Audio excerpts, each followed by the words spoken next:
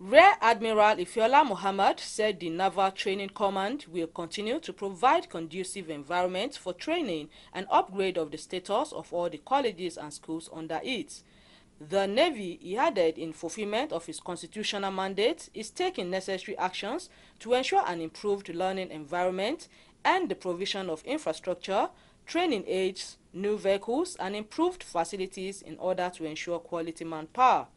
I therefore urge you all, especially the graduate students, to remain disciplined and always adhere to the ethics of the medical profession, as well as the Nigerian Navy's core values of hard work, integrity, and professionalism.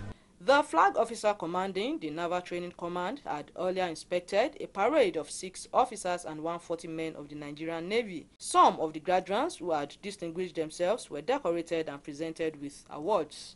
An upgraded gymnasium in the Department of Physiotherapy and a dental clinic were also commissioned as part of activities marking the passing out ceremony. Raliat Ibrahim, NTA News.